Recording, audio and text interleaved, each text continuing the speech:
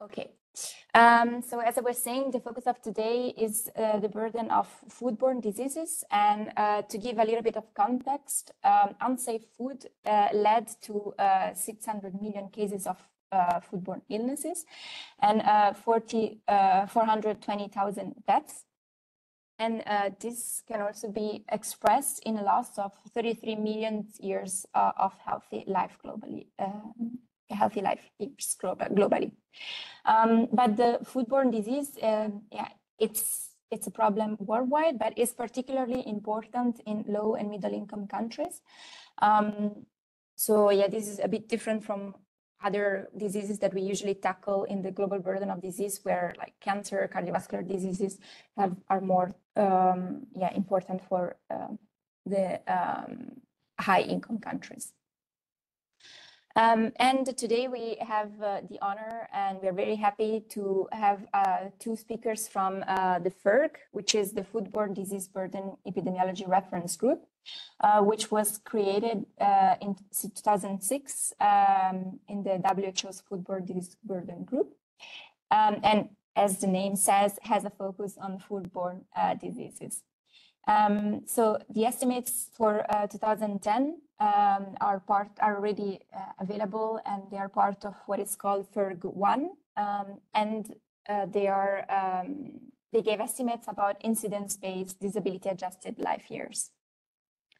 But there is also the idea to continue this work, and in fact, there is going to be a FERG-2 that the presenters today will talk about.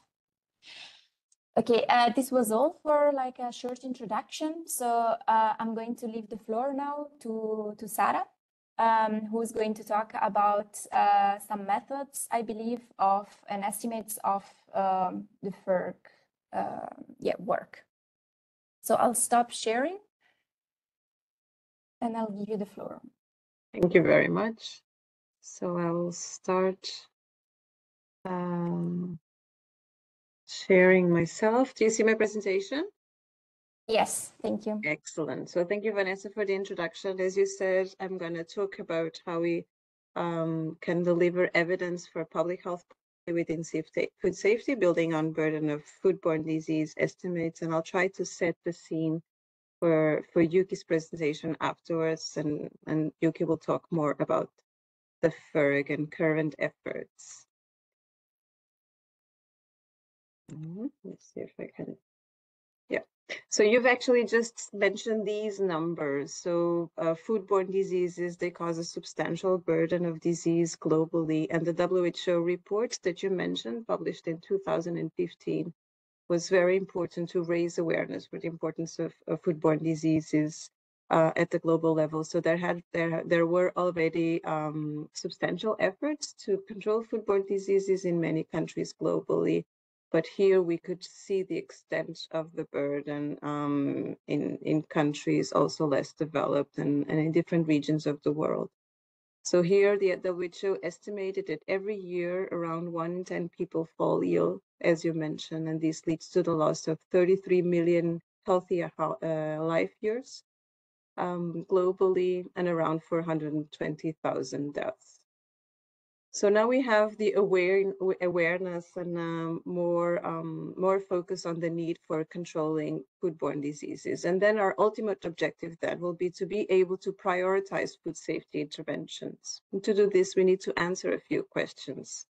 First of all, what is the public health impact of different foodborne diseases? And these are the type of numbers that the WHO report presented.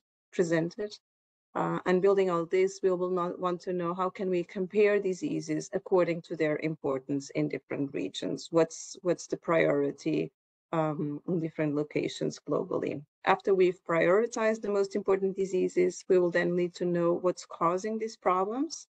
So how can we identify the most important sources and routes of transmission, and then again prioritize our interventions on this most important sources.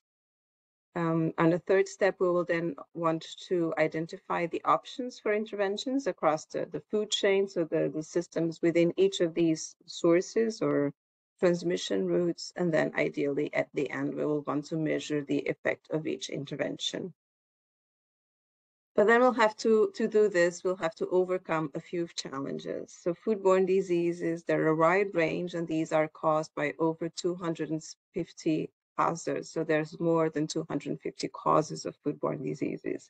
And these include a wide range of bacteria, but also viruses, parasites, and chemicals.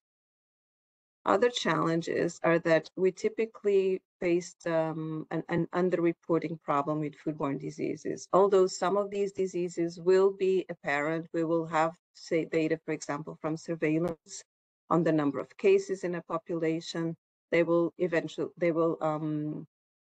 always be underreported. So we're not capturing all the cases of disease. Some of the diseases are even not reported at all, and I'll go back to that. Foodborne diseases also have a wide range of health effects, and these vary in severity. So they range from mild diarrhea to severe diarrhea, but also neurological effects, for example, even cancer and reactive arthritis. So there's a wide range of health outcomes associated with foodborne diseases. And naturally, these also have different durations and different mortality, so case fatality. Chronic diseases are also difficult to attribute to a specific exposure. So not only they're quite unspecific, and they can be caused by many different hazards or risk factors, but they will also appear long after exposure. So it's a challenge to link this directly to the exposure to the food safety hazards. And then lastly, there's also various sources, various routes of exposure, even for one specific disease. And these sources and the importance of these sources will vary depending on the disease or the hazard, but also for different countries. So there's a number of challenges that we'll need to overcome to understand the full extent, the full public health impact of diseases. And this is where burden of foodborne disease studies come in. So they have as a goal an overall aim to rank and prioritize diseases based on the public health impacts that they're causing in a specific population. But we can divide these overall aim or make it more specific in terms of objectives. So we'll have to aim to estimate the burden of disease caused by each of the foodborne hazards in terms of incidence, so the true number of cases, mortality, as well as disability adjusted life years, so the burden of disease metric that we're commonly using for burden of disease studies. Burden of foodborne disease studies, then they're also very useful to develop a framework that can then be used to routinely update these estimates and eventually measure the trends and also the effects of interventions that have been implemented in food safety. So I've mentioned that we use the DALI as the metric for burden of disease studies, and I imagine that the majority of the audience will be familiar with the metric, but if you're not, it's a metric established by the Global Burden of Disease Study already in the 90s. And it's a health gap metric that translates the burden of a disease in terms of incidence as well as mortality. So it integrates incidence, mortality, severity, and duration of all health outcomes caused by a specific disease into one single metric. But then, as I mentioned, another key component of global foodborne disease studies specifically is that we will need to identify the most important sources of transmission. And this is particularly important for foodborne diseases or that have multiple sources. So here we have the illustration, the case of Campylobacter. So that's a bacteria that's very commonly causing foodborne diseases. And what an important reservoir of this bacteria has been identified as poultry, so chicken, other poultry, but then infections can also be caused by consumption of other foods, such as dairy products, beef. It can also be caused by direct contact with live animals that may be infected themselves, as well as environmental exposure. So if we want to use our burden of disease estimates to prioritize interventions, we will need to identify which of these sources and routes of transmission are the most important causes. And for this, we typically use source attribution methodologies, so that you can consider them as an add-in to burden of disease methodologies in the context of foodborne diseases. And in simple terms, source attribution is the partitioning of the human burden of disease to different reservoirs or sources and transmission routes of of the infection or of the hazard. We will need to go through two steps of attribution. First, a step of attribution to foods in general, so foodborne exposure, as opposed to environmental transmission, direct contact with animals, and human to person transmission. And then we might want to attribute to specific foods. And I will not go into detail with source attribution today. But now I'll go back to the global burden of foodborne disease estimates of 2010 that the WHO estimated, to give you an idea of the type of evidence that we can get from these numbers, and then what we need to complement these studies. So according to this report, as we've mentioned before, foodborne diseases are the 31 hazards that were included in this first round of the initiative, led to around 6 million cases of foodborne illnesses and 420,000 deaths. And this led to the loss of 33 million healthy life years. But what we can see in this map is that the burden is also not distributed equally. So here we have absolute numbers for the burden, and we can immediately see that the redder the color, the highest the absolute burden. So the burden is highest in the African region and in the Southeast Asia. So this is already allowing us to identify a localized problem with foodborne diseases in some regions. When we adjust these numbers for population size, so we look into DALYs by 100,000 individuals in this case, then we can see that the problem is really more substantial in the African region. So it's evident that food safety efforts should be improved and intensified in these regions. So this is one of the important outputs of these type of estimates and reports. We can also look at the ranking of foodborne diseases at the global level. And here the names are a bit small, but we can see that the pathogens or the hazards that are closest to the right on the x-axis are the ones causing a highest burden globally. So here we have non-typhoidal salmonella, Salmonella typhi, EPEC, Taenius norovirus, Campylobacter, and so on. This is at the global level. But if we zoom in into the most important pathogens for the different regions, so if we revisit the graph, revisit the estimates by regions, we can see again that burden is highest in Africa, Southeast Asia, some of the regions of the Americas and the IMRO region, so the Eastern Mediterranean region.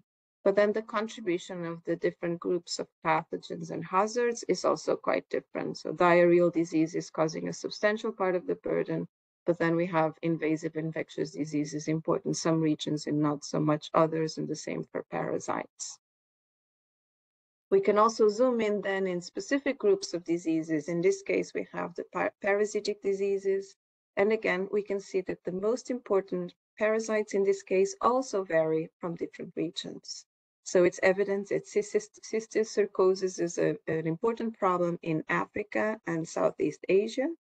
But then the relative importance of other parasites in this case varies substantial between regions. And we have, for example, in the Western Pacific region, some different colors, meaning that we have different problems in terms of agents in the region. This is very important to prioritize food safety interventions. I would also like to show a graph of estimates that were actually published subsequently. So this is in sequence of the work of the first FERG group, focusing on chemical hazards. And here we have the burden of heavy metals in the different regions. And what I think is particularly interesting in these estimates, in these graphs, is that although we still have differences between regions, it's evident here that the burden is much more equally distributed across regions. We have an exception there with the countries in North America, but we have a high burden in regions across the globe.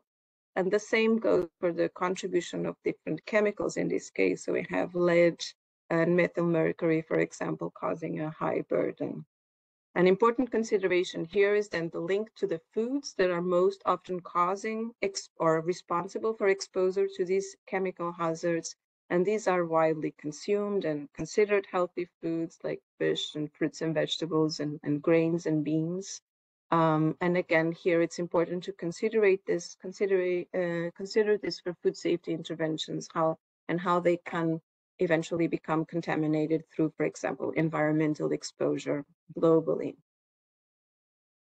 Also, subsequent work related to the FERC, so building on the WHO reports, estimates, and in this graph, we see the attribution of the burden of pathogens or enteric pathogens in the different regions attributed to the specific foods. And this to highlight that the causes of foodborne pathogens in general also vary substantially across regions. And again, this is going to be important to prioritize food safety interventions, also while taking into consideration the foods that are very important sources of nutrition in some of these regions. So that's another angle that we will need to consider.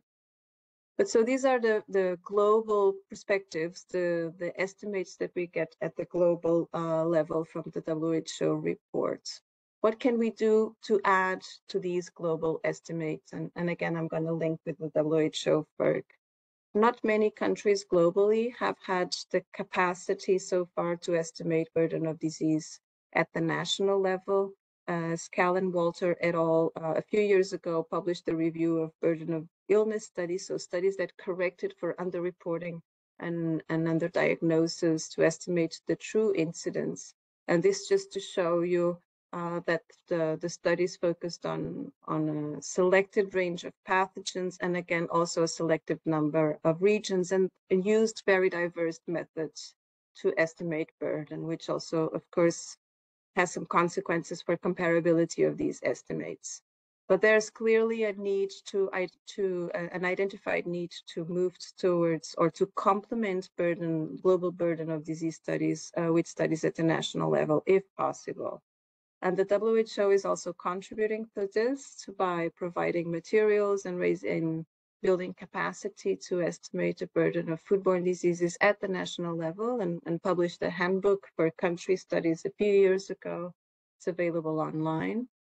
And in this handbook, readers are presented with a suggested framework to estimate burden of foodborne disease studies that goes through all these steps and also links the work by the WHO to try to raise capacity. And this is just a snapshot.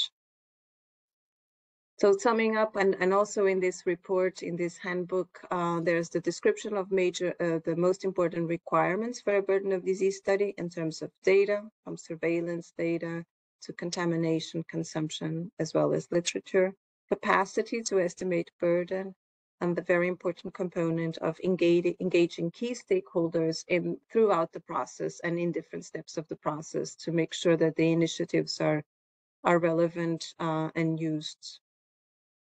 And then from this, of course, the ultimate aim is then to create impact for food safety control, for control of foodborne pathogens. And there's also a suggestion on how the outputs of a burden of disease study, so the range of estimates that the study delivers, as well as the evidence of the ranking of pathogens or hazards and sources, can be translated into outcomes in terms of the adoption of food safety strategy, as well as impacts in terms of public health improvements, so reduction of the burden of foodborne diseases. And this is a very important milestone and goal for impact of burden of disease studies. Just to summarize, as we've mentioned, as I've mentioned at the beginning, one of the most important objectives of burden of foodborne disease studies is to be able to provide evidence for policymaking, so prioritize food safety interventions, but we can also list a number of other objectives and aims and important outcomes of the study. And I'll leave you here just with a few ideas. I'm linking now with the global burden of foodborne disease estimates that we're expecting soon, and Yuki Minato will present the initiative afterwards. And we'll just end with a summary that burden of foodborne diseases are useful to establish priorities, build capacity, improve data collection, and contribute to the global efforts for food safety interventions. And thank you. I will stop sharing now. Thank you very much, Sarah. So We can, so if you want to put some questions in the chat, Sarah will be able to answer them either directly in the chat or after Yuki's presentation. So I'll directly leave the floor to Yuki then. Thank you very much.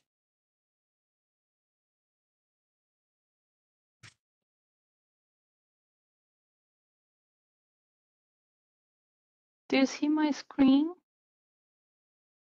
Yes. Maybe I need to swap. No, we see the No? full, yeah, we see the full screen, so it's perfect. Thank you. Okay, great. Let me see. Give me a second. Oops, sorry. Okay, good morning and good afternoon, everybody. My name is Yuki Minato.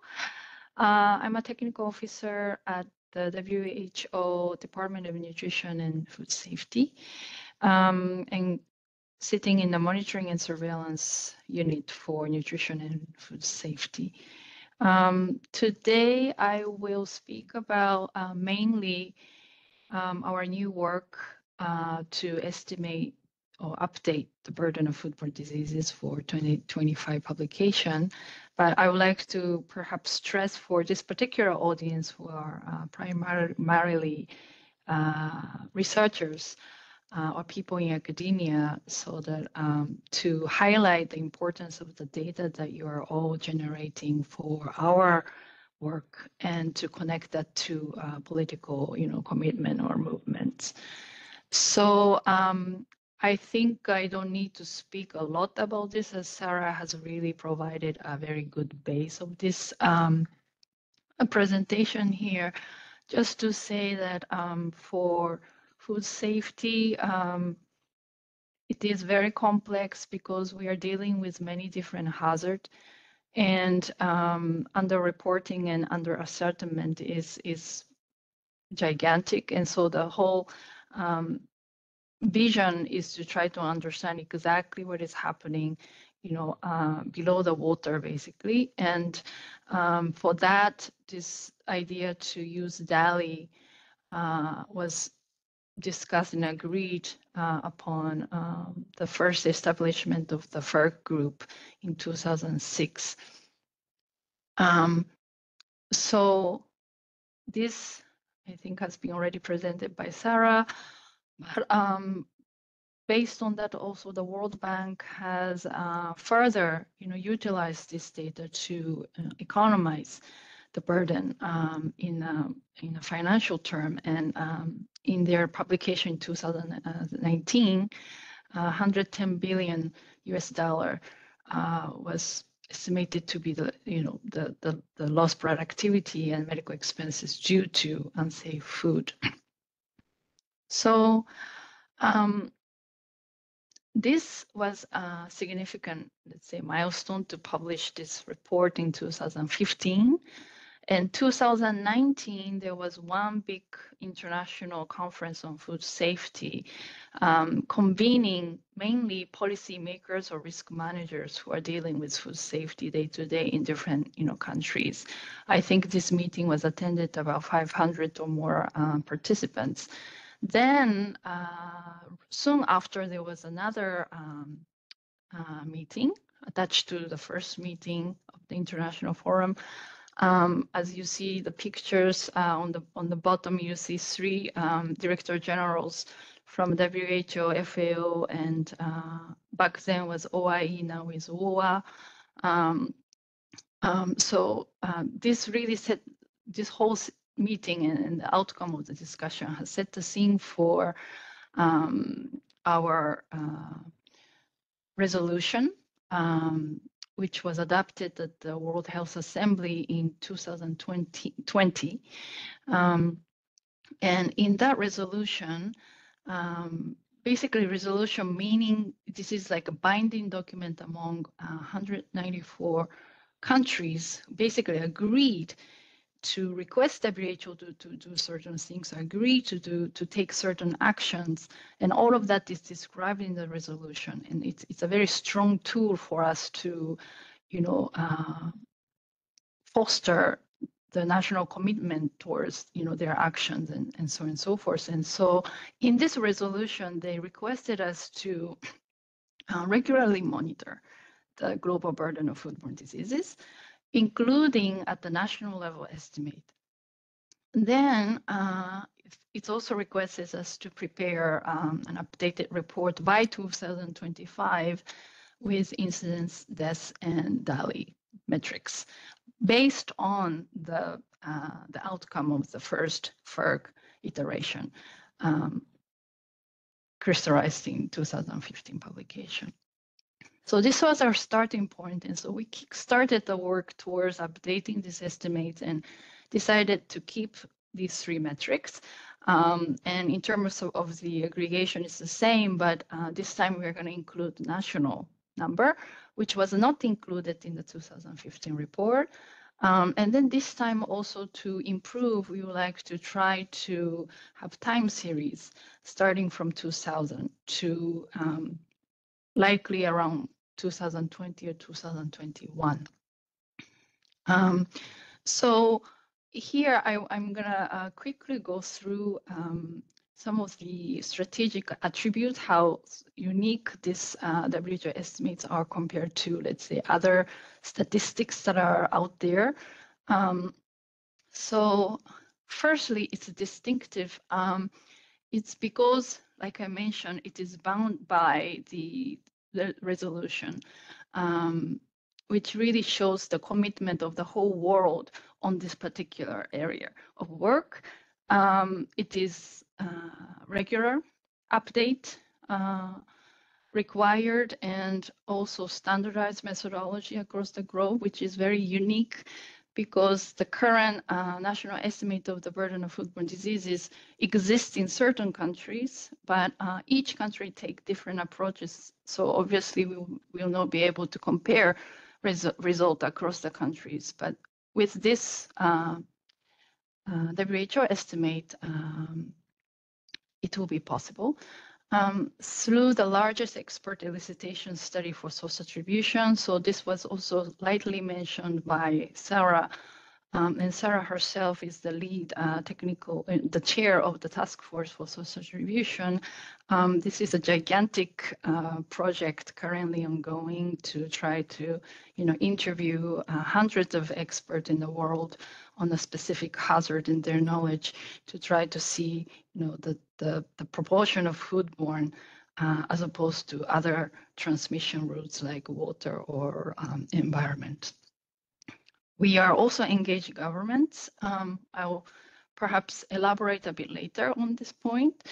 And then we're going to also try to ensure methodology that will allow us to, for anybody in the world to be able to reproduce the same results. So we're going to transparently share, if requested, input data or methods or code even, so that it is all transparent. The WHO estimate, I would say, is robust, thanks to firstly, international scientific advice body FERC. We, as the WHO Secretariat, we try to ensure that the experts are objective and impartial. Also going through a rigorous ethical reviews, so that, for example, these experts are not paid by the food companies, or these things are very important for our processes to ensure the data will be trusted by the time when we launch them. We organize these experts into different hazard-based task forces, as well as also function-based task forces, to be able to sort of divide the different tasks for different discussions. And really they are working very hard currently towards generating the next estimates. The data collection process has been also rather gigantic. As you can imagine, the level of the amount of hazard that we need to look into. And so again, here, I'm going to quickly go through it, but basically to say the input data is coming from systematic reviews. and lots of scientific collaboration with, for example, with IHME or IARC, OWA, as well as also international coordination within WHO. And also this time we would like to engage governments for potential data sharing if they have. So those are the commissioned academic groups so far for the next estimate, and there are so many of them everywhere. When I counted them, there are about over 120 experts and scientists who are currently working hard to collect required data to be able to estimate the next burden. So those are the robust part. And then for the third point is the comprehensiveness. So in terms of the hazard for the next estimate, compared to the 2015 report, those yellow parts are the ones that are newly introduced for the 2025 estimates. This is not everything. This is still, let's say, still a small group of the, much bigger pool of food hazard that you can imagine. But still, based on the existing methodology and feasibility, we came up with this list, and also expanded list of health outcomes that will be included for the next estimates. This part, transparency part, is super important for WHO because at the end of the day, we would like to make sure that the countries will use these estimates, and it's not going to be just sitting in the shelf in the WHO. So for that, we have a rather established process to engage member states, and now we requested all of the governments to identify their national focal point for this particular estimate, and we're going to conduct a official country consultation next year. So they'll be receiving a preliminary estimate, so like a draft estimate prior to the official publication, so that they have opportunity to review, to comment, to feedback. This I would say is one of the, let's say, improvement that we're making compared to the last iteration, because last time it was done within the research group together with WHO, and the output was presented, and of course it was very impactful. At the same time, it was not the national level estimate, and it didn't necessarily involve government, so that the intake was necessarily, it was not necessarily perfect. So we are hoping that this will be used much more this time. And application of the estimate is also rather extensive because firstly, we would like to use the DALI to be able to estimate then the economic estimate, this time together with World Bank. We are already using this estimate and the methods that, to inform the strategy, and we input the, oh, I cannot advance my presentation. Okay, here. Within the strategy, we included this time for the first time the target, global target to reduce foodborne disease, foodborne diarrheal diseases by 40%. It's a rather ambitious target, but thanks to the FERG effort, we could include this target for the first time ever in the history. And as Sarah has also mentioned, we would like to support countries who will be interested in producing their own data on their own to complement the WHO estimates. So key message from my side is that, particularly for this audience, is that just to remind ourselves that the result of the research level project, which was the first FERG, informed the policymakers and was really recognized at various high-level meetings. And the WHO member states agree that the WHO will continue to monitor such estimates in the future in a routine basis. To monitor continuously the estimates, we need to collaborate internationally. Researchers play an important role throughout the estimation process and beyond.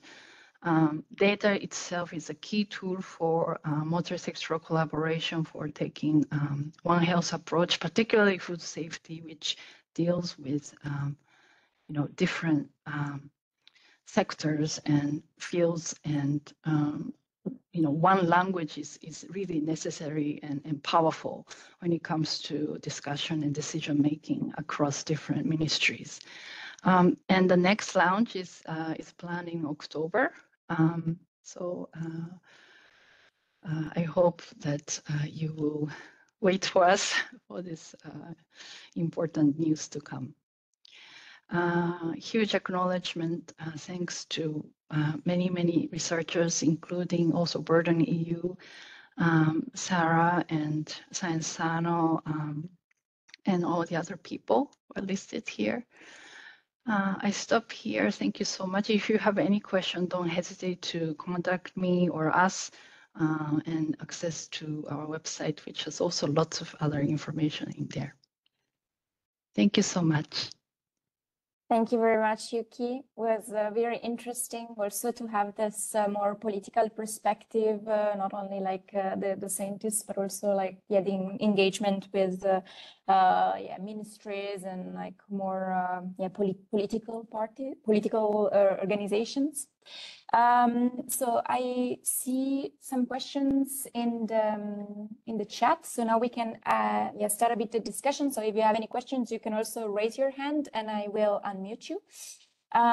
So first, I just some technicality regarding the presentation, because Diana asked if this will be made available. So after the webinar, you can go to the website of the Burden EU, and there you will find both the recording and the presentations of today. Then there is another question from Engin. So he's asking if we're planning to organize another webinar related to clinical and economic outcomes of the foodborne diseases. So before going to a webinar, I wanted to ask you, to Sara and Yuki, what is the status, or like how far are we with the more economic outcome of foodborne diseases estimates? Yuki, I think this is probably for you. Yes, so the economic estimate, so we advertised a call for experts who will inform us on the potential methodology to estimate such economic burden of foodborne diseases, and we now shortlisted those experts. We're gonna have a global consultation meeting in November, and with that, that group will inform WHO on the method, and then likely we're going to have to find the actual people who will help us to do the computation based on the, hopefully by that time, available the most up-to-date DALI, because it needs to be, that would be the basis of the economic burden estimation. So that's the plan, and hopefully by 2026 we can, hopefully. Okay. But no promise. Yes. So you will have to wait a bit, Diana or Erin, who asked a question for a webinar about these estimates, I think. And maybe I can. Yeah, sure.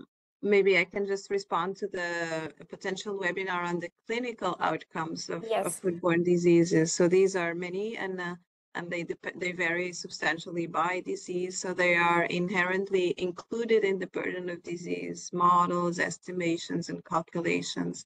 But I would think that digging deeper into clinical outcomes would imply going more into specific diseases. So that's for sure interesting, but it would have to be a bit more focused. Thank you. So I see many questions in the chat. So Joe is asking, can you repeat the new hazards that will be available in the next iteration, so the 2025 estimates? Repeat means, in this case, how shall I understand the question? Yeah, so just to mention again, which are the new hazards that will be included? Repeat, yes, yes. Maybe it's better to just simply open my presentation again. So let me just open that. And also maybe why did you decide to include these hazards, these new hazards? Was it because some data became available or like some maybe political discussions were made on these new hazards? Yes, let me just go back firstly sure. to the list. Where is it? Here. Yeah, so this, it is very difficult to summarize the process because it took, I don't know, Sarah, if you remember, maybe a year to finalize this discussion because it is difficult to narrow down the list to this. And each addition, has different reasons. But for example, for the chemicals, there are 4 metals that are highlighted here. And Sarah, for example, presented the result of the previous FERG estimates, which included this. But WHO did not necessarily agree to officialize, officially acknowledge that as a WHO numbers. So this time, we would like to make sure that the advices that are made by the FERG will be fully taken up by the data division within WHO. And so, this is rather, it was easy addition, let's say, from our side, because it was the method was there, and we just really wanted to include it this time. Chagas disease was also another important addition, and there is a paper now published, and I'll share it with you later on. Perhaps the Secretariat, if you could share it also with a wider audience, because there's a huge, explanation and rationale as to why, and we also conducted the webinar on that. For enteric diseases as well, there was a very technical discussion. And of course, data availability is one, feasibility is one, the public health importance is one. So those are different aspects, but really case by cases, the task forces, recommended these addition, and we needed to also make a realistic sort of cut. There are much more other, recommended hazard, but also, each addition means one extra systematic review that we will have to commission. There was also resource implications, what we can do, we want to do, and we can do. So it came down to this list. Yeah, thank you. So a very thorough process also there. So there are some questions regarding capacity or capacity building. So there is a comment from Diana that is asking, so you mentioned then that 57% of the countries have at least 80% capacity. So which from the European countries are missing? So I guess the question from Diana, but she can, tell me if I maybe misinterpreted, which are the European countries that don't have enough capacity? So I think you are referring to maybe I'm sorry, I should have just kept my presentation open. This comes from international health regulations, Blackett 2005, state party self-assessment annual reporting tool, and there is an online platform which you see the score of each WHO member states. And so if you go into to their website, you see which country has which level, and perhaps that would be the easy reference to answer this question. Thank you. Yeah. And also related to the capacity, Ricardo is asking, what would be your suggestion for a group starting a foodborne disease, burden of disease exercise at a national level? And this was also a bit what I was thinking, because Sarah, you were mentioning some material that was created to push for national burden of disease studies. And this is even difficult in high income levels. So I can imagine that for low income level, it's even more difficult. So do you have some thoughts on that? About that? Yeah, for sure. So starting by answering Ricardo's question, so I would think that to start a national burden of disease study, we would need some capacity, so some experts in burden of disease methodology themselves, but also a group of experts that can cover the different range of diseases for which we would need data. Data is an important component. And then this all narrows down to also interest from stakeholders that would be interested in seeing the results. So the kick can start from researchers themselves, but then for results to have an impact being used and for the study to grow, it's important to have interest and support from important stakeholders, for example, food safety authorities or public health authorities. And then Vanessa, as you said, the WHO provided this really important resource, and it will continue providing tools and support for countries that are interested in doing national studies. And again, acknowledging that this will not be doable for all countries. So the fact that the FERC is producing results, estimates now at the national level, can also be seen as a very important resource to present national burden of foodborne disease estimates. There's of course many advantages to having a national study, but we can look at one or the other possibility depending on the reality of each country. Yeah, thank you. So there is also a question from Lindita. Do we have any calculation related to the cost of the day treatment in hospital for the foodborne diseases? Maybe I can answer that. So a few studies, there's the World Bank report that was very important to putting some numbers in terms of costs linked to the global burden of foodborne diseases. But at the national level, there's also some countries, some studies that looked into the costs of illness of specific foodborne diseases. So these are largely published in the scientific literature.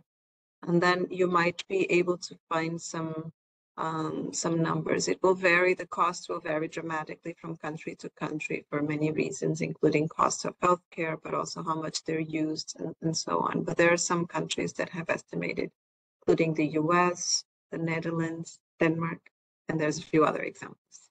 Yeah. And I guess this then will be used for the cost of illness, the economic burden of the foodborne diseases. Yeah. Thank you.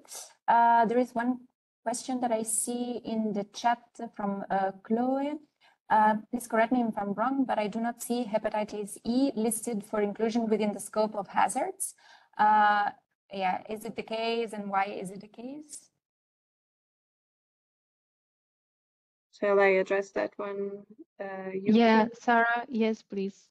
Yeah, so the hepatitis E was for sure, is it for sure in our long list of hazards that we have to look at and establish priorities, as Yuki mentioned, by balancing feasibility as well as priority. So for example, we are including hepatitis E in the source attribution effort because we only plan to do it, let's say, every 10 years, and it's important to estimate directly. And then for new iterations of the FERC, it might be included for burden if we don't see it there yet. Okay, thank you. So please, if you have any questions, you can still put it in the chat. We still have 5 minutes more or less, or you can raise your hand. I had a question for Yuki, because yeah, you talked a lot about political commitment and the commitment of national governments.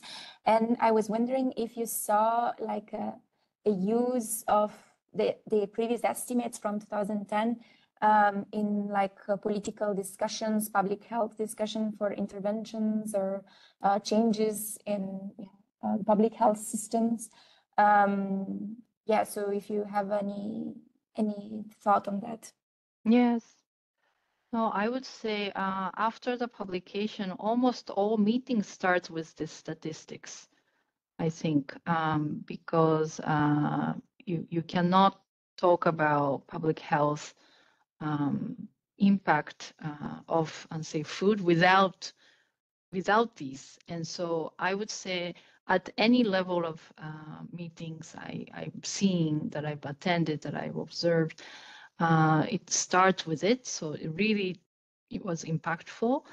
But within that, I picked these two specific meetings that I highlighted because this was important in a way in terms of the size and engagement of the government. It was really the opportunity that connected those, research result into actual political space towards agreement, which was crystallized under resolution. And the resolution, we don't have resolution for food safety each year. It's an opportunity that we can get maybe, if we are lucky, every 10 years, or depending on the size of the